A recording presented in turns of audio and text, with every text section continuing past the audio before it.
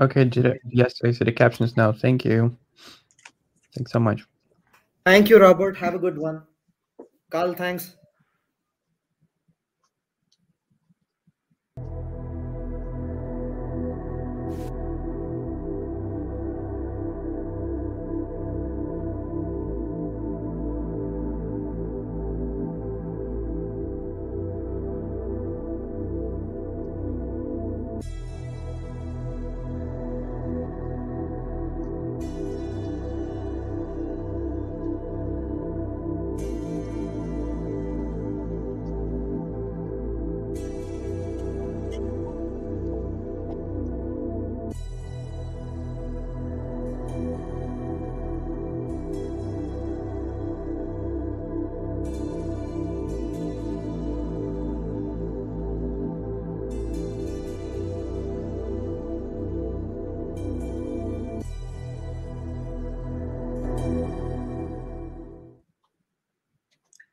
Hello, everybody, and welcome to our Culture Connection speaker series, where we're talking with Americans who have made careers in Russian studies, who share their interest and knowledge in Russian arts, society, culture, and history.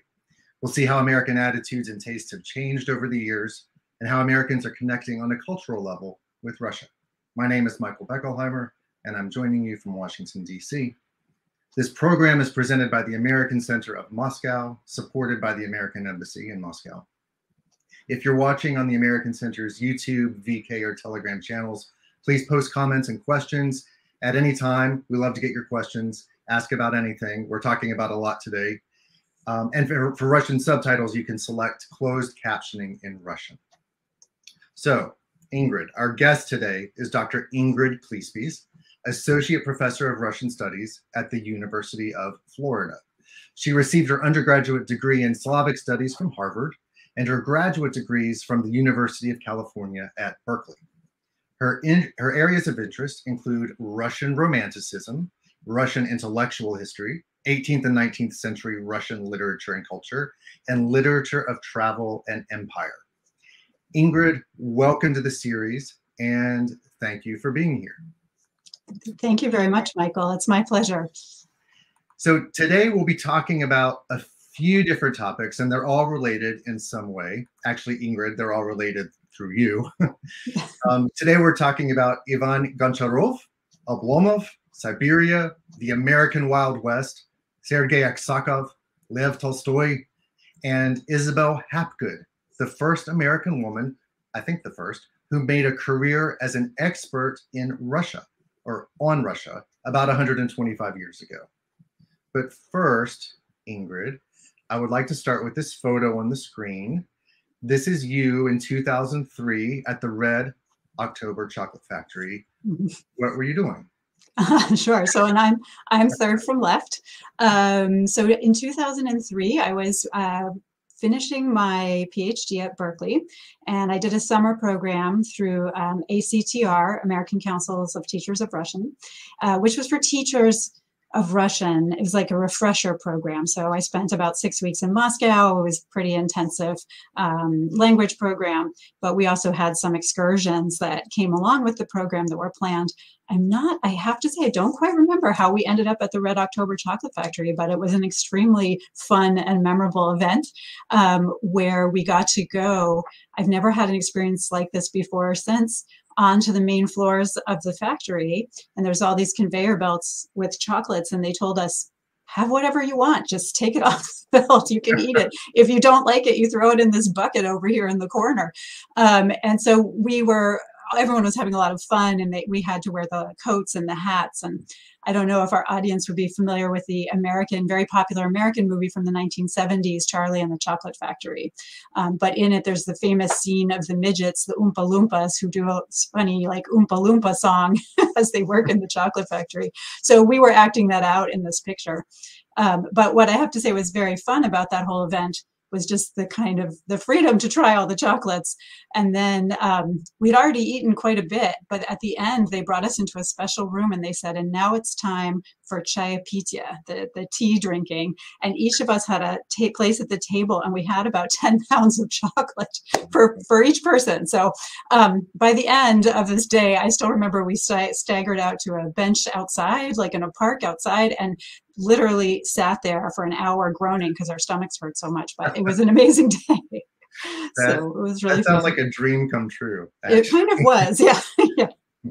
And there's good chocolate in Russia there, and I think in the 2000s there was a blossoming of chocolate. But Red October is one of the good old standby brands. And they make those classic ones like Misha Kosolapi and Karakum, and they're just wonderful, both the chocolates and the wrappers. I actually saved some of them. So awesome. Yeah.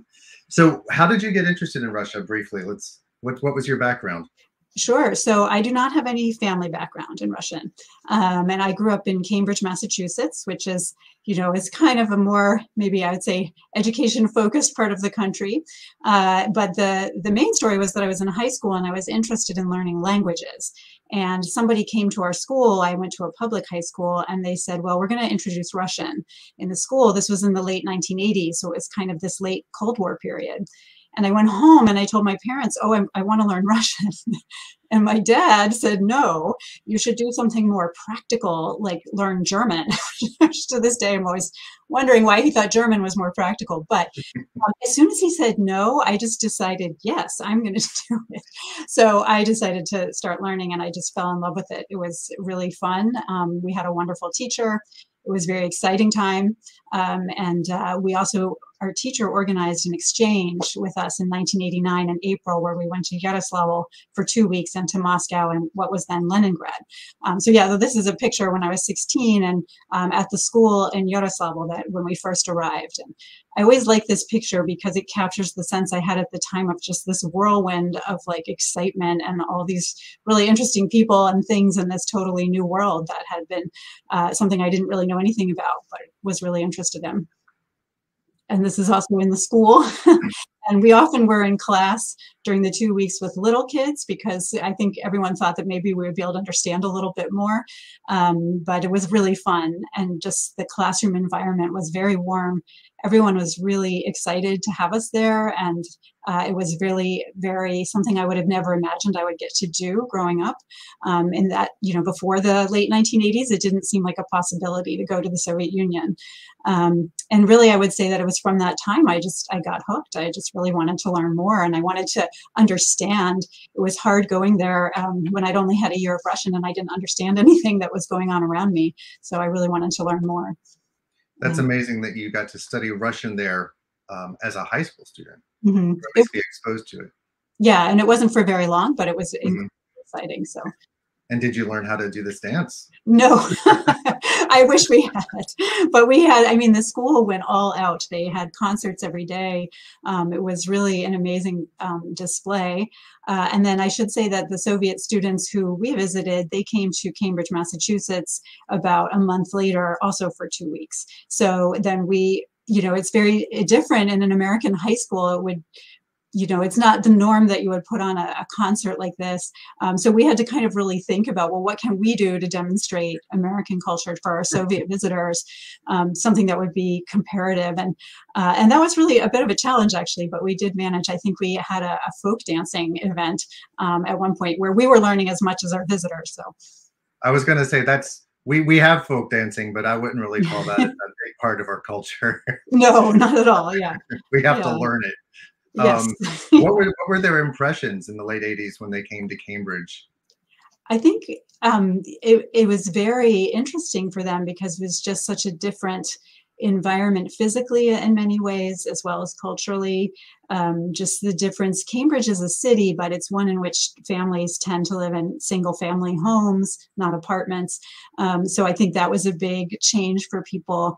A lot of our visitors, they were interested actually, in going to places like Radio Shack and having possibility to buy technology and things like that. And I think they were, when I think back on it, I think none of us really were completely sure how to process it all, but it was just like this enormous, huge impression overall of stuff that was extremely interesting and different. I should say for me, it was the first time I had left the US was when I went to the Soviet Union. So it was everything all at once, like the first time I went to a different country, and then to go to this place I had always heard so much about, but didn't know and didn't seem very real until I went there. And I think for our Soviet visitors, there was something very similar going on. That's interesting. So adventuresome. And then you were totally boring and stayed in town for college. Yes, yeah, I know. Well, it happened that way. Because of that, I actually was very determined to spend a semester abroad. And I had actually started out as an anthropology major at Harvard, but it didn't leave enough time in my schedule to keep taking Russian. And I really was, just like I said, very hooked on learning the language. And so I decided to switch to becoming a Russian major. And then that meant I was able to do a semester abroad, and that was in the spring of 1993. So there was a big difference from 1989 to 1993. Things obviously had changed a lot in Russia in the meantime. And I had also gotten a bit older, so it was a different experience, but one that has meant so much to me. And I think that really launched my entire career. Without that semester, I'm not sure that I would be where I am today. So. That's amazing. And Yeah. I think this picture is from 1993. Yeah. Yes. I think we actually had made a trip to Yalta, and we met these guys on the street, and they were very excited, you know, and this is something I remember from that time period in general, 1989, 1993. On our exchange in 1989, we were driving on a bus from Moscow to Leningrad, and we stopped by the side of the road. I think there was a rest stop, and there were a bunch of soldiers there who were just going somewhere else, and they wanted to meet us because they had never met Americans before. And so, and when I say this story today, it sounds like impossible, like so kind of hokey and not possible, but it was really an exciting time. It felt like this big deal to meet each other. And I think that was sort of also what the feeling was here, that it was exciting, and you needed to take a picture of it because it was a big deal. It was so interesting. I definitely don't advise you to go to Yalta and find some soldiers today. No, definitely not. Yeah. It's a different time right now. Yeah, yeah. Those are such an impressionable period and such an interesting time. I think it hooked us all, and that's the inspiration for this speaker series, and that's why you're here. Another reason why you're here is because I'm a huge fan of Goncharov's book Oblomov, and I'm not alone. But we don't often talk about that book, and not many Americans are familiar with that book. But I was hoping to talk to you about your recent work studying Goncharov. And I was going to, because you recently co-edited a book called Goncharov in the 21st Century. So before we talk about Oblomov, I wanted to ask you, who is Goncharov to you, and what was the importance or the need for this book? Who is Goncharov in the 21st century? Mm-hmm. Well, those are both great questions, and I may have slightly different answers for both of them. I didn't discover Goncharov until graduate school, when we read Oblomov in one of my graduate seminars, and I had never heard of it. So it's such a, I use the term sleeper here intentionally, sleeper novel about a sleeper, right? But it's very, very not well known outside of Russia, which is surprising. And I think, on the one hand, it really resonated with me as someone who was at times struggling to think like, well, was I doing the right career? Did I want to do it? Was I productive enough? And, I used to kind of think of myself sometimes as the Oblomov of academics who is, trailing along in the back and maybe not doing everything I needed to do. So I think that Oblomov's travails with what we would today call depression and kind of motivational issues was definitely something that resonated for me personally. But I think that Goncharov, on the whole, is just this amazing author whose work touches on such contemporary issues that it's always astonishing to me that he doesn't get more play, even within Russian society and Russian culture. He's such an interesting figure. He comes from this merchant background. He's not an aristocrat, so he's never able to just write. He has to work for a living, and so he worked actually in the civil service, but actually as a censor. So, which is a really interesting position for a writer to be in. And then, so he's always a bit on the outside, and I think he struggled with that feeling always that he doesn't belong to the circle of Tolstoy and Dostoevsky and Turgenev. but he's also kind of almost like this Victorian era gentleman, you know, in 19th century Russia. It's one reason why I picked this image of him. It's like the perfect image of this almost bourgeois author with his little lapdog, who's really interested in modernity, and it's a modernity that we recognize now that's about visual representation. So for him, it's like this encounter with photography and various kind of new technologies of the era, like the kaleidoscope, you know, not something we think of as very exciting today, but was a big deal.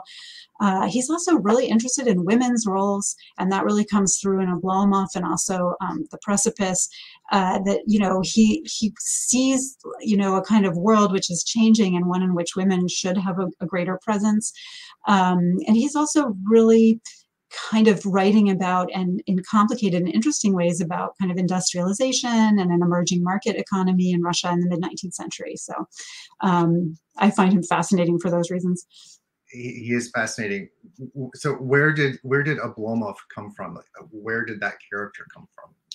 I think it was deeply autobiographical for Goncharov. He actually struggled at times himself to get out of bed, just like Oblomov does. Yeah, and you know, I am always careful about using psychological terminology to sort of diagnose someone from over 100 years ago, but he obviously struggled with depression, and you know, didn't have the tools we might have today to kind of handle that. But yeah, so Oblomov is a very autobiographical character. At the same time, I think he was also writing about the end of an era. He's writing it sort of in the immediate decades after emancipation and the end of serfdom.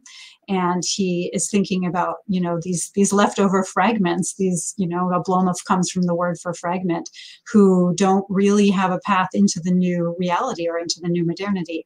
And he's both kind of nostalgic in some ways for that past, but also quite critical of it. And I think that's what makes him such a compelling writer, is that it's not black and white for him. It's these are complicated transition period in Russian history. Yeah. And that's probably what makes Oblomov such an interesting character that we can all relate to. I mean, wouldn't we all rather just go to sleep, think about the past, and not worry about the future? And by the way, I think I have you beat as the bigger Oblomov in academia, because you're a professor of Russian studies now, and I'm asking you questions. So. Yeah. Well, yeah, I try to overcome my Oblomovshina, you know, as much as I can. Yeah, it's still a struggle for me every day. Yeah. So, he went on. Well, by the way, do you teach Oblomov to your students? I do on occasion. I don't teach it as much as some other things, but I love to teach it. They really, really like it. At first, they have no idea what it is and what it's about. But for students who are coming to the end of their childhood and they have to think about work and career, this novel is really profoundly relevant to them. And these struggles of like, well, once I start working, how do I live my life? How do I have a full life if I'm consumed by a career? So those things really matter. But also Oblomov's relationship with his love interest, Olga, really gets the students going, because it's definitely dysfunctional. And a lot of them, I think, see echoes in their own lives or in their friends' lives, and they get very invested in talking about that. So it's a lot of fun. That's awesome. So another book that he wrote, Frigat Palada, is about his trip around the world as a government secretary on this mission around the world to reach the Russian colonies in America and establish trade with Japan, neither of which happened. But he did go on this amazing trip and then wrote a book about it. And in the book, the narrator of this tale is, although it's from what I understand, a very documentary book about it, you know, based on Goncharov's notes from this trip, but he wrote it from the point of view of an Oblomov character, or maybe Oblomov himself. Can you tell us about this book? Sure. Yeah, no, I love Frigat Palada. So it's really, so just like you're saying, he writes about it at times from an Oblomov-like voice or an Oblomov-like narrator. Given what I was just saying about Goncharov's autobiographical connections to the character of Oblomov, it's very surprising that he ended up going on a round the world trip that lasted 3 years. You know, it was from 1852 to 1855. It was a little bit of a surprise to him. He was invited to go as the secretary in the sort of official capacity, and he wasn't sure if he should go. And then he did decide to go. But I think Goncharov himself was not a natural traveler. So it was challenging for him at times to do it and to be away from sort of hominess and home comforts. But at the same time, it's just this incredible opportunity. And, you know, the 1850s is this time where, you know, the British Empire is expanding, and there's all this sort of competition in in the US we think of as the Far East between Russia, Britain, and the US. So he's an incredible observer of those dynamics.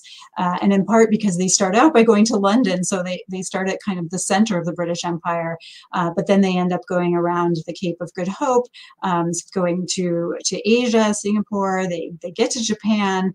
But if people remember their history, the American Commodore Perry actually has gotten there first, and the US was much more willing to use military force against the Japanese than the Russians were. So the Russians kind of observed more what the Americans were doing and were sort of interested in trying to also have trade relations, but it's a bit challenging, and their mission gets frustrated by the outbreak of the Crimean War, which means they cannot sail back the way they came. They would definitely be captured. And in addition, the ship they were on was needed for the military effort. So they make a decision to go from Japan just back to the mouth of the Amur River on the coast of Siberia, and they basically dump the people there, like Goncharov and everyone. And it's 1855. So this is extremely challenging conditions physically, and it took about 6 months to get back to Petersburg from there. So they went overland, and at times they literally were going on foot. And at other times, Goncharov, who was not always the most physically fit, he had to be carried like in a sling by a couple of men. So it was really there weren't roads, you know, or the rivers were frozen, or, you know, there just weren't easy ways to actually travel. And so for him, he has a lot of kind of Oblomov-like nostalgia for the comforts of home during all of this. But it's really fascinating to read his observations of the different places he goes, Japan, you know, different places in Africa. I mean, it's really amazing. Talk a little bit about what he experienced in London. So this was his first time ever in the Western world? Yes, it is his first time abroad. And London in the 1850s, it's a kind of heyday of this sort of imperial consciousness in some ways, but also of, and I have to say, this kind of visual revolution. And I think we feel like we're living through that right now. And in some ways we are, with Facebook and AI and all kinds of like visual platforms. But something very similar was happening in the mid-19th century. So for Goncharov, he gets to London, and, you know, the Crystal Palace was open. There are all kinds of shows going on. There's all kinds of museums. Everywhere you go, there's some sort of display. And a lot of it is part of this effort on the part of like the English government to educate the population and to say, okay, we all have to be scientists now, and we all have to understand how to evaluate and assess things, from people to things. So it's a lot of kind of uncomfortable observation of humans. It's, you know, it's like this anthropological gaze that Goncharov is encountering. And he's both, you know, in some sense, as a European traveler, he's participating in that. But then as a Russian visitor in London, he also feels that he's the object of scrutiny. So he's constantly walking a line between those things. And the interesting thing is that in real life, he admired a lot about English society, but in Frigga Palada, he also is very critical of some of these aspects of modernity and how it is dehumanizing to those who are the object of scrutiny. And he's really, it's a very interesting take on British and English society. Did that impact his own view of his identity as a Russian? I mean, because this was a period, you know, where writers especially were exploring issues of Russian national identity, and here he is in this completely foreign place, feeling like he's an object of observation. What did this do to his own sense of Russianness?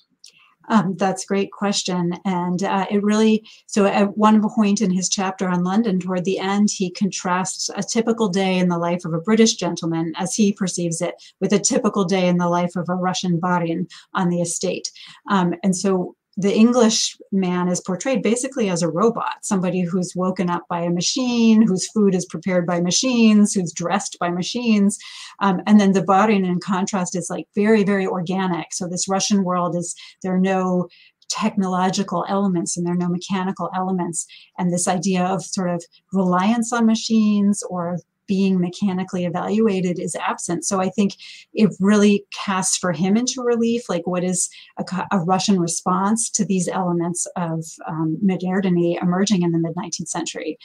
And we see that again with that adoption of the Oblomov persona all the way through is, you know, this is the Russian traveler, this Oblomov-like traveler is quite different from his perception of the British traveler who would go around and see everything in exploitative terms, to be used or to be somehow harnessed to the use of something else. So getting back to his trip across Siberia. So they go back, they're dropped off at the mouth of the Amur River. And then this Oblomov-like person, Goncharov, has to travel 6 months overland. Earlier, you and I, before this, had been talking about how he had gathered all of these material possessions from London and he had to slowly discard them, get rid of them as he was going across Siberia because he wasn't capable of holding on to everything. Yeah, no, and well, so one of the interesting elements of the London chapter is the shopping. So the London stores are really a big attraction for everyone in the expedition, not just Goncharov, but Goncharov turns out to be a huge shopper, and it's almost like he can't control himself. You know, he's buying umbrellas and all kinds of things in the London stores. And then they get, yes, and when you're walking across Siberia, it becomes really difficult to carry all of these things.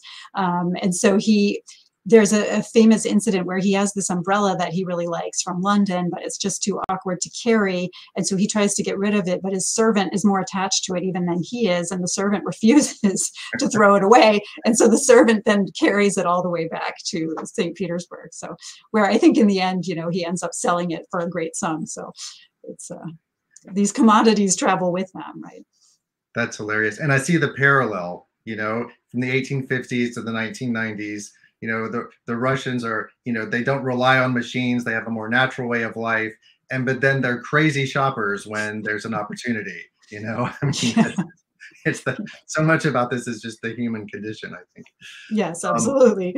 Yeah. So we're going to transition into a discussion about the frontier, Siberia as the frontier. And this is a great transition point because in Goncharov's book, Fregat Pallada, in the last chapter where he's describing, or the end of the book where he's describing his trip across Siberia, it really provides a window for us into how he perceived Siberia as the eastern frontier of the Russian Empire.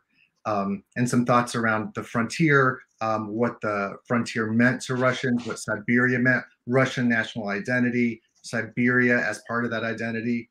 Can you talk a little bit about what we learned about Siberia and about Goncharov's view of Russia as he was traversing Siberia? Absolutely. Yeah, no, this reading Fregat Pallada, I was initially interested in his time more in the West, but then I became fascinated by the trip across Siberia and that this is a developing place in the mid-19th century. It's, you know, much of it is only recently under Russian control. So it's very new.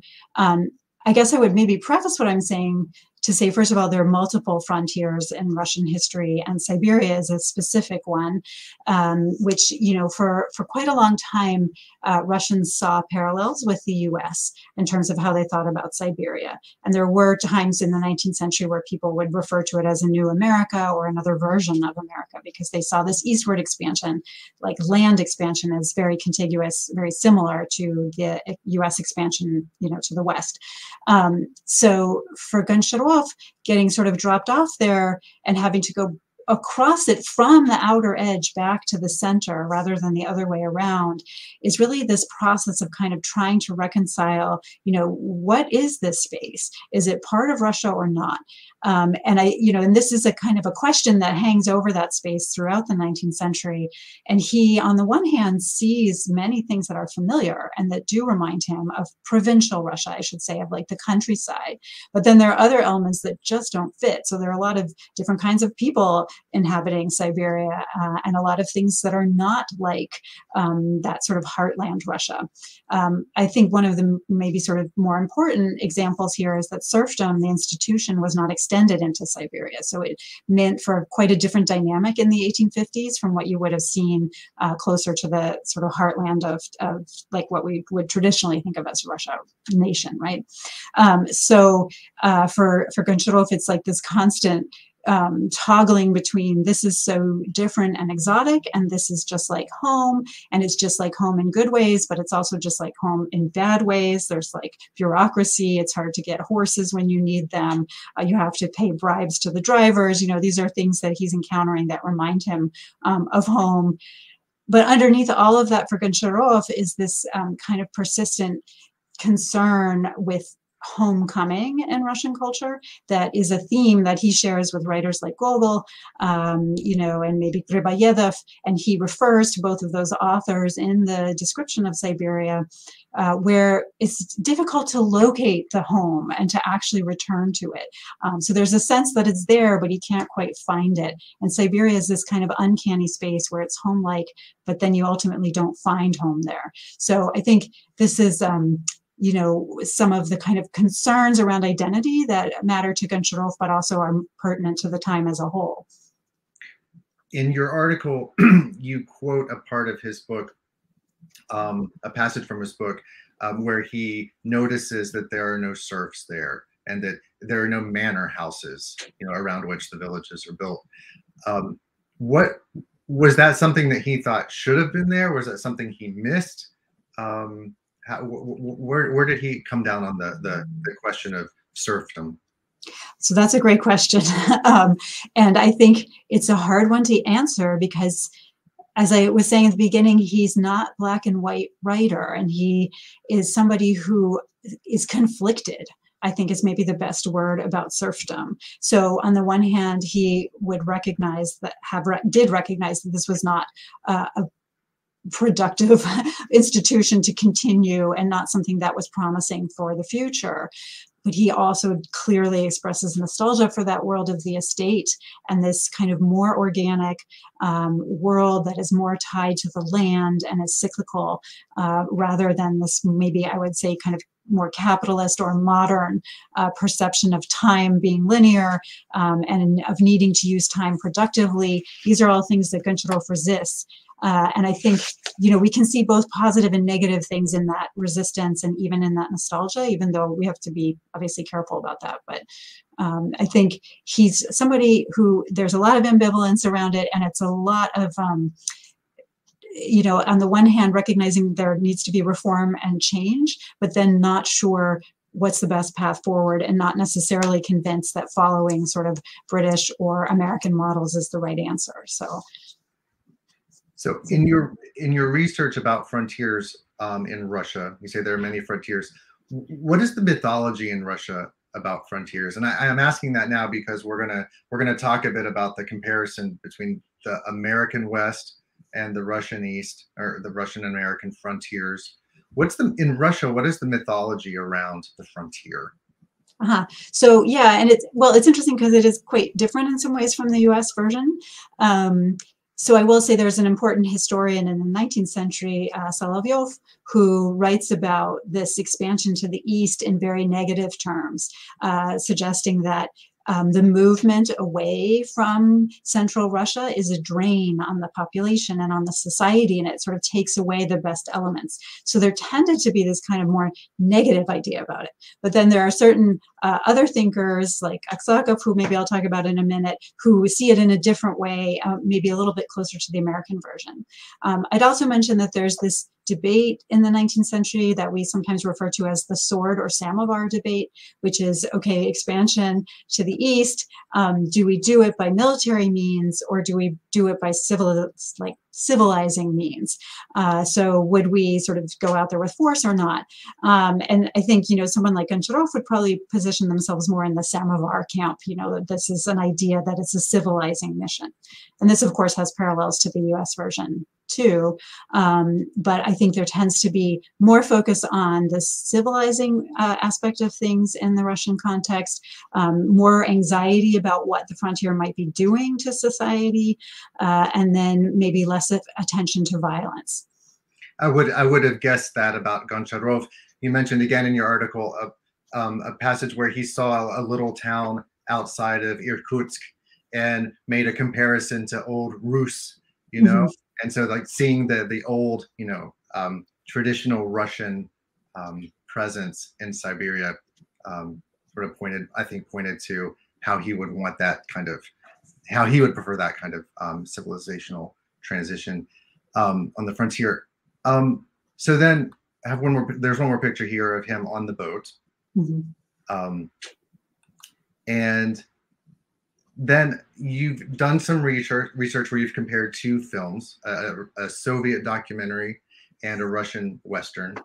Can you talk a little bit about these? And what I thought I would do is click through these slides, and you can tell us sort of what's the point you're making, because this is a comparison of the American frontier as portrayed in one film, The Iron Horse, and a part of the Russian frontier from Central Asia to Siberia. In that film, what's it called? Turksib. Turksib, yeah, exactly. I was trying to think what are the two words that come together. So can you tell us a bit about that and what those films mean for this story? Absolutely, yeah. So this project grew out of my interest in 19th century, sort of frontier mythologies, and I got interested in the early 20th century and in the Soviet period. So The Iron Horse is so American director John Ford, it's one of his early films, but it was a breakout movie for him. And John Ford became like absolutely legendary director of Westerns. The Iron Horse is about the Transcontinental Railroad, the completion of that in the US in the 1860s. And it's part of what we actually call a subgenre of Westerns, which is the railroad Western, which is a movie about the train. And then Turksib is Victor Turin's film from 1929. So Iron Horse 1924, and then Turksib from 1929. It's kind of interesting to note that Turin actually had emigrated to the US in the early 20th century, and he worked in Hollywood actually in the early 1920s, and then he went back to the Soviet Union and remained there. So it's not an accident that he's bringing a lot of Hollywood ideas to Soviet filmmaking. And also, obviously, he would have seen, or at very least have heard of, The Iron Horse.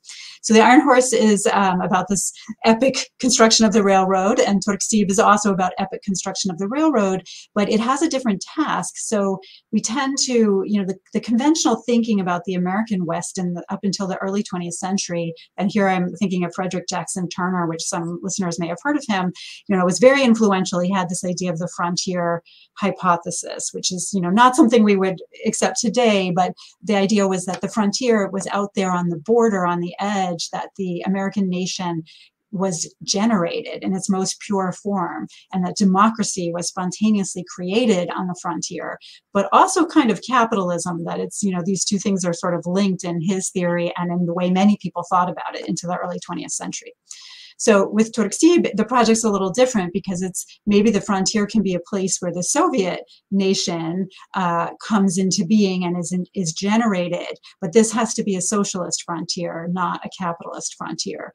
So I was really interested in how Turin makes his own railroad Western, but he makes it as a socialist railroad Western. So instead of hostility between locals, indigenous people, and the sort of Soviet officials who come in to build the railroad, there's a harmonious relationship. The real struggle is with the land itself. There's a much greater emphasis on the sort of amazing or awesome aspects of the technology of the train. And then like here we see the camel sniffing the train tracks. This first encounter between a kind of uncivilized East and then this civilizational force that's coming. And in the movie presents that image to us as something positive. But we know in the American tradition, there are many images like this painting from around the same time period where there's a kind of inevitability about this progress that's presented, but also an anxiety and an elegiac kind of mode. There's a sadness that something is being lost and something's going to be changed. And for any American viewer of a painting like this, knowing what the fate of Native Americans is, it's hard not to see this as potentially a kind of an image of mourning in as much as an image of celebration. Right. I mean, this image comes across more as a divide rather than a connector. Yes, absolutely. Yeah, something has bisected their plane of existence. So, and it's not going away, right? So this is a permanent thing. Yeah. So, but I think in Turin's film, there's an attempt to kind of maybe not give way to that anxiety, so it's not as present. But then by using an image that so directly recalls images like this, it brings that anxiety back in, so that it's still there to some extent. Well, so you say that in Turin's film, it was a documentary, but it was probably not 100% documentary. Yeah. Obviously, if it was all about the happiness and the goodwill of a socialist economy, bringing everyone together to build this railroad. How much of that was his real idea, and how much of that was this a propaganda film? Well, so I would have to say the short answer is yes. And it's a documentary in the sense that we think of some documentaries today. It's more like in the style of a documentary rather than an actual documentary. So it's a film that's meant to teach the Soviet audiences back home about this kind of expansion and this bringing this modernity to this primitive world. We know that in reality there were conflicts over the building of the Turksib, and there certainly were labor disputes, and there was unrest among the indigenous populations over it. So it's but that's not present in the film at all. Whereas I will say in the John Ford film, right, you do see, this is a great example, right? These Native American groups are attacking the train. The brave, folks on the train are fighting them off. So there's a very direct confrontation with the violence, but then is harnessed to still a very propagandistic story about American expansion and American progress. So both films, I would say, are guilty of the propaganda epithet. Yes. Yeah. Yes. I haven't watched the American film, but it does. I've seen a few scenes, and it does seem to have a very happy ending. It's actually a great movie. It's fun to watch. So if you're ever interested in watching it, I found it more enjoyable than I would have expected. Does it really feel like a Western? It does, yeah, because there's this kind of the fights with the Native Americans, and then there's. Well, what's interesting that's maybe less like a Westerner, there are also labor disputes among the workforce building the railroad. We know in the real history, right, those disputes often centered around the use of Chinese laborers to build it. But in the movie, it's framed as a dispute with Italian workers who are recent immigrants, and they have to be sort of instructed in the ways of the American workforce. And but the evil railroad boss also has to be taken down a peg or two and made to respect his workers more. So, okay. Good American qualities. So also on the question of the frontier, we have Sergei Aksakov, a well-known Slavophile. Was he as well known at that time as a Slavophile? Well, so, and it's an interesting term because his sons were very famous Slavophiles, Konstantin and Ivan, and he's a little more, maybe I would say, not fully in the Slavophile camp, partly because it's not fully developed yet when he's writing. But he had this fascinating background, where his grandfather had picked up and moved from kind of central Russia to what was then Bashkiria, and not just moved himself and his family, but moved the entire village, like hundreds of serfs and everybody out to this eastern frontier, which was the norm, right? This is what you would do if you were a landowner and you wanted to move out to the more frontier spaces, but it was a very expensive, challenging thing to do. And so then Aksakov grows up there and writes a family chronicle and the childhood years of Bagrat, the grandson. And they're just these amazing novels that are so underappreciated. And I know I was talking with you earlier that Michael Katz is giving us a new translation of this in English, and I'm really excited for that because A Family Chronicle is just, it's a wonderful book. And it's very much about this real geohistorical, like, place and time that he grows up in, but it's also a really interesting psychological portrait of his parents, who were very, very different people and had a very complicated marriage, not a very happy one.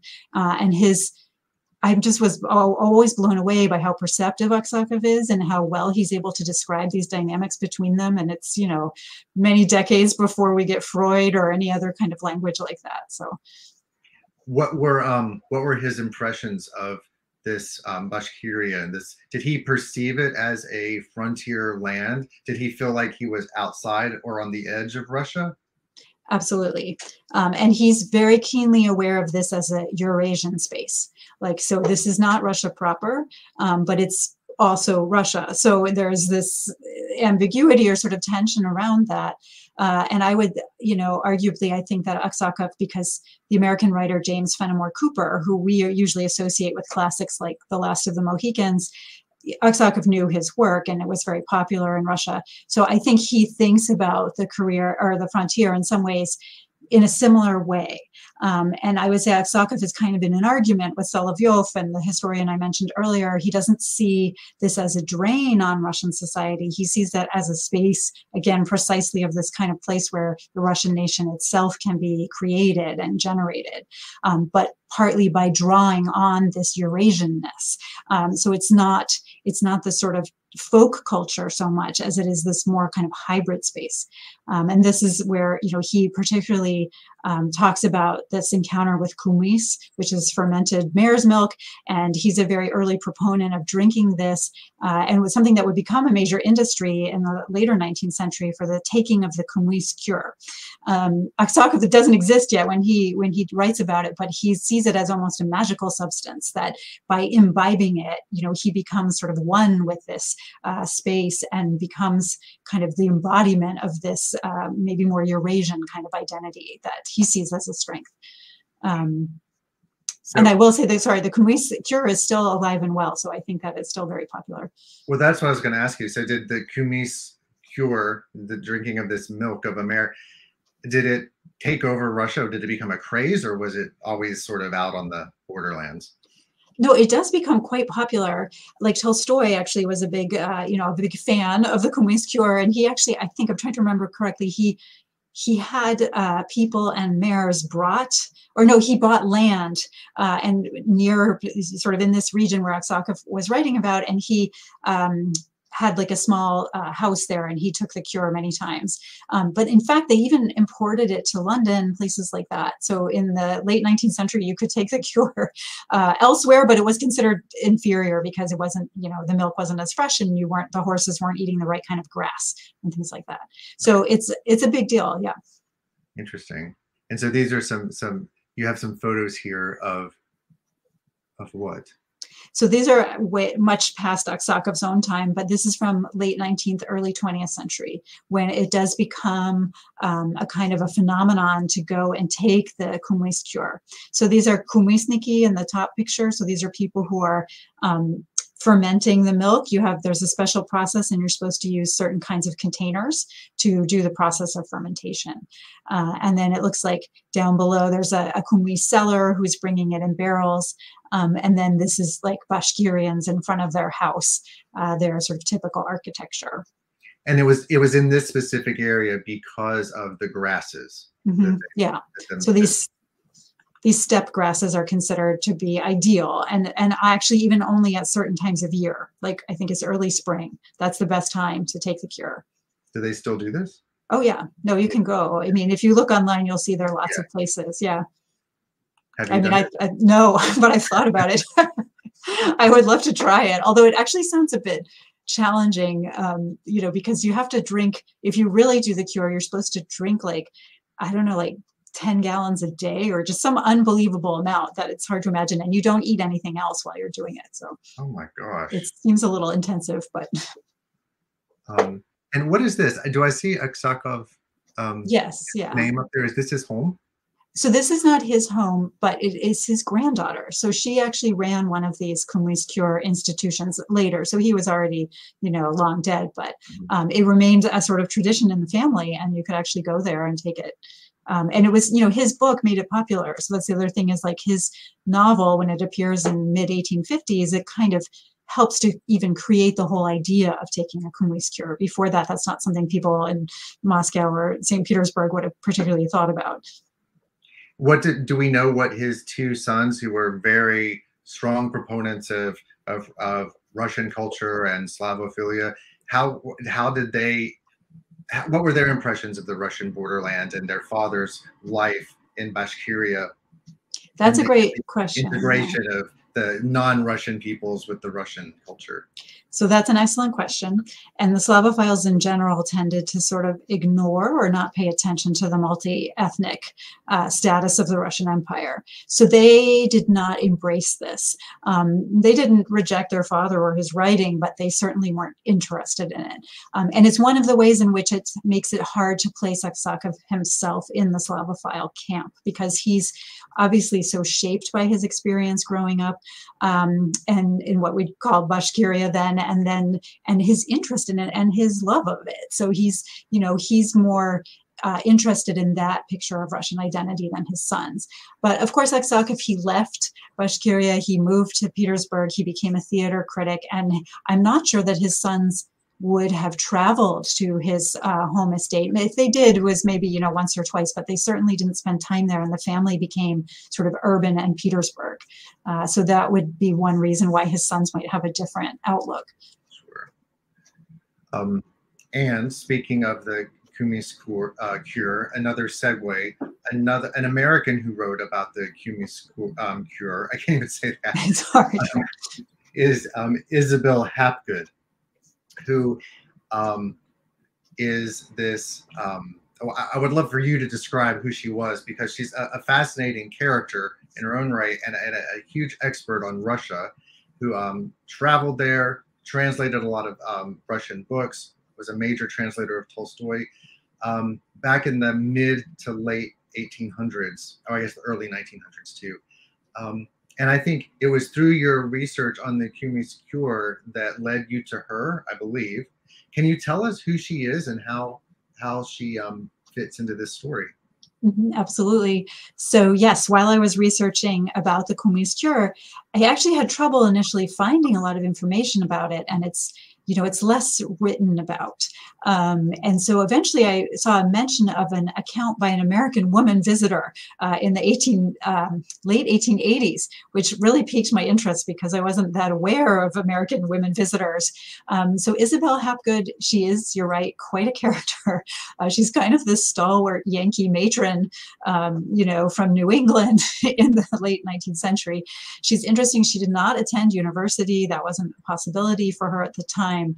But she more or less somehow learned Russian in the US in the 1870s and 1880s. In some degree, she was self-taught, but I think she also worked with Russian immigrants, and so she learned. And she just becomes really fascinated and hooked on Russia, and particularly initially her interest was in the Russian Orthodox liturgy. So she did a lot of translation of Russian Orthodox church music, and then eventually she makes a trip to Russia for 2 years with her mother, who's sort of this elderly widow, and they end up traveling all around, and they go out on the Volga, and they go all the way out to, you know, Bashkiria, and they take the Kumis cure. But they weren't actually that excited about it because it made them feel very uncomfortable, like gastrointestinally, but they appreciated the effort. But she's a really interesting figure because she, like I said, she teaches herself Russian and she starts translating Russian literature. She's not the only person to do this at the time, but she's one of the most important figures to do this. So she, for the first time, translates novels by Tolstoy, by Turgenev, and it becomes this absolute craze in American society at the time. It was actually called the Russia craze or the Tolstoy craze, where people were just like buying up these translations like hotcakes, and they're really, really interested in, and particularly in Tolstoy. So his legend at that time, or sort of that image of him as this mystical teacher and spiritual figure, was very pronounced already in the US. So there, that's part of the interest in him.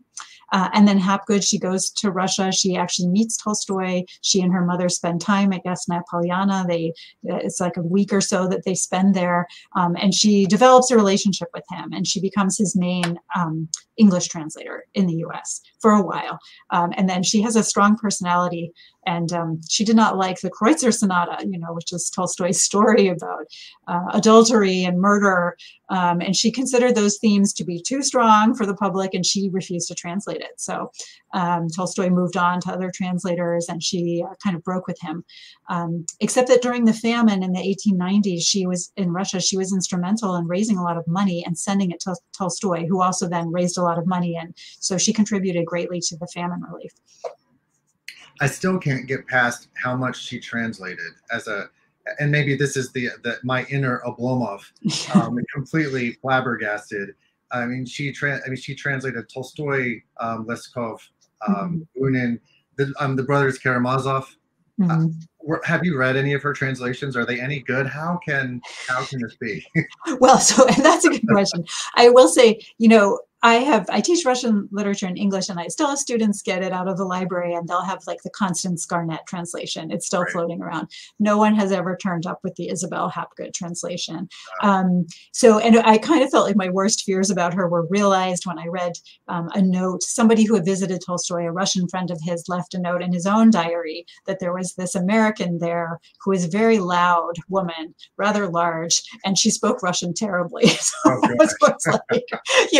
this was kind of my fear that the self-taught, Isabel might not actually be as fluent as she thought she was. And she had a very high opinion of her own abilities. But it's also really hard to be a woman in the 1890s who's trying to position themselves as an expert or an authority on this other place. So she definitely tries to sort of go in swinging and see if she can convince everyone that she's an expert. Right. Well, we should, and give credit where credit's due. She was very instrumental in, circling back to the whole reason for the speaker series. She was instrumental in establishing Russian studies as a university level field of study, right? Yes, she absolutely was. She wrote a couple of articles in really high-profile American journals like The Nation, where she says we need to have an established field of study of Russian. The interesting thing for Hapgood is I think on some level she wanted to be the person who would be the first professor of Russian studies, but she hadn't gone to university. And, in the 1890s in the US, it's not a realistic possibility that a woman would have that role. So when she makes this call to create a position, she actually has this sort of hilarious description of what's needed to be a Russian professor in the United States. And she says that person should speak Russian, Polish, I can't remember, it's like Czech, Bulgarian, Macedonian, like she literally lists every Slavic language. And then she says, and nobody except for me speaks all of those languages. And so I would question whether she really spoke all of them, but, other people quickly responded saying, we don't ask German professors to speak Icelandic and Swedish. We just want them to speak German pretty well, So she's really quite, as I said, quite a strong-willed personality, but it's also so challenging as a woman at that period to make yourself heard and to be regarded as an expert, that I think she has to kind of almost act more like a man than a man in the same position would. So it was fascinating. Speaking of a man in the same or similar position, George Kennan, the competition that she had with him to out-Russian him is fascinating. And it sounds like, this was what your research was on, how she would make a point in her descriptions of Russia, because she spent a couple years there, and then she wrote this this interesting long book about literally rambling through Russia, wandering through Russia, where she took the communist cure. But I thought it was interesting that in her descriptions of Russia, she made a point to be more descriptive, to name more plants and animals and more details than George Kennan ever did, so that she would be perceived as the smarter, more knowledgeable expert on Russia. Yes, and so the thing I would mention here is, so this is George Kennan Sr. I think he's the great uncle of George F. Kennan, who had been invited to Russia to write about the prison camp system, et cetera, and he ended up becoming absolutely enormous celebrity in the United States. It's hard for us to imagine now, but he had this like 2-year speaking tour where he was just giving a talk about Russia every night in a different city, and he's getting lots of money for it and an incredible amount of attention. And Hapgood just almost from the get-go kind of sets herself against him, that he's kind of a charlatan and she's the real expert. And her tone often in Russian rambles is, everyone has these wild misperceptions of Russia and she's going to correct them. And she's the only person who understands how things really work. So she's really, really competitive with him. But I would say sort of sadly, both for George Kennan and Hapgood, as they actually began to create the first professorships in Russian studies, and it was like around 1892, 1893, both she and Kennan get sidelined. So they're not part of this new academic institutional structure of Russian studies. And ultimately, sort of by the 19-teens and 20s, their voices are no longer present. Who sidelined them? Is this something Harvard did to them? I would say it's more just the process, is that, so Harvard has the first professorship and then University of Chicago, and they hire kind of their own people for the role. And in the case of Chicago, they hired the son of the president of the university who didn't speak Russian. He had spent some time there, but he had no interest in it. So it was a sort of a weird dynamic. I think that the, academic institutions have an interest maybe in protecting their turf. And so they start to say, well, we really are the experts, right? Because we're at Harvard, we're at Chicago, and these other people are uneducated, they're untrained, they're not professionalized. And certainly in the case of Kennan, he's such a celebrity that he's almost more of an entertainer. So it's easier to maybe dismiss him. And then Hapgood as a woman who's not university educated, it's also easier to dismiss her once you actually create a field, an academic discipline. And Hapgood's relationship with Tolstoy, she spent time with him at Yasnaya Polyana. They had this falling out over the Kreutzer Sonata, but she had translated many of his works. What were their interactions like? I think it's very fascinating that at that time, a lot of people were visiting Tolstoy, including Americans. Kennan had visited and Hapgood visited. What was that dynamic like? And Hapgood is one of the earlier American visitors. So I think Kennan and maybe one other person from the US had been. But her dynamic with him is also very interesting and in some ways surprising. Tolstoy is already really a legend. I mean, he's a very big deal. And like you say, there are a lot of visitors coming. But Hapgood really sort of goes head to head with him. Like she almost wants to show that she's smarter than him, which I find just amazing. For one thing, it's Tolstoy, right? Like I would, if I got to meet him, I don't think I would want to like challenge him to an intellectual duel. But I think, it's part of her whole thing of sort of showing that she's qualified to write about him and to translate him and to speak about him authoritatively to an American audience. But I think she's also just very caught up in her competition with Kennan, and she's really trying to show that she's better at debating with Tolstoy than Kennan was. So Kennan and Hapgood both, they try to kind of draw him out on a couple of points. And Kennan, in his text, every time he says, well, I kind of gave up because I didn't agree with Tolstoy, about various issues, but I didn't want to argue with him. And Hapgood tries to keep arguing with him. And then she says that Tolstoy became silent and, that this is the sign of her victory. I think for most of us reading it, we wonder whether this is a sign of victory or just that he, decided not to engage with her anymore. Right. He just gave up. So one last question before we wrap up, again, about Tolstoy. I know that you're currently teaching War and Peace, and I'd love to hear how American students are responding to that novel and to Tolstoy and to Russia in the 19th century. What is your experience teaching that course now? How are your students liking it? Well, it's my favorite class to teach, and I do teach it every year. So I've now read War and Peace, I don't know, like 12 times or something. It's a lot. But students really like it. You know, it takes a little while for them to get into it, but I think it's a really important book for people to read at the age of 20 to 25. It's you know, these main characters, Pierre, Andrei, Nikolai, Natasha, they're all kind of that age, and they're trying to figure out their lives and what to do with those lives and how to live a good life. And they're also, you know, Tolstoy really promotes a very deterministic philosophy, especially in the second half of the book. So these characters are grappling with how much agency they have in their lives. And I often find with the American college students that reading this book is maybe the first time that they really contend with that question, which is, you know, is it all under my control or not? Am I a terrible failure if it doesn't go the way I want it to go? You know, or is the success all due to me? And this is a question that is quite, you know, captivating to them because they just haven't really contended with it. Sometimes they've literally never thought about this. And it tends to be the case that in American society, I think we emphasize this idea of total agency, that, you know, everything is up to you. So somebody presenting you with a world in which nothing is up to you, and it's really the opposite, it does at least make you think, right? I mean, you have to ask some questions and think about your own life.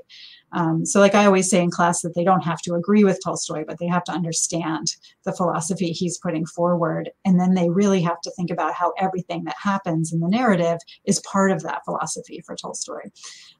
But of course, they also really like to talk about the romantic relationships in the book, and just the kind of like seeing the terrible self-destructive patterns of a character like Pierre, you know, things like that. I think it's always a lot of fun to talk with them about it. And, you know, I try to structure the class as much as possible as kind of discussion rather than lecture. So we get them kind of giving their reactions to what's happening in the book. I don't know if you can see on the wall behind me. So they have to write 2 papers about War and Peace over the semester. So those are their serious assignments. But then at the end of the semester, when they're finished, I give them a short assignment where they make a 1-page cartoon version of War and Peace. So 16 squares. You could kind of, I don't know, see a few examples up there behind me. And then last year, for the first time, I gave them the option to either do the cartoon or to do like a 3-minute video of one of their favorite scenes. They had to act it out. So we had some great examples of people acting out Pierre's duel with Dolokhov and things like that. So it's fun. It sounds like a lot of fun.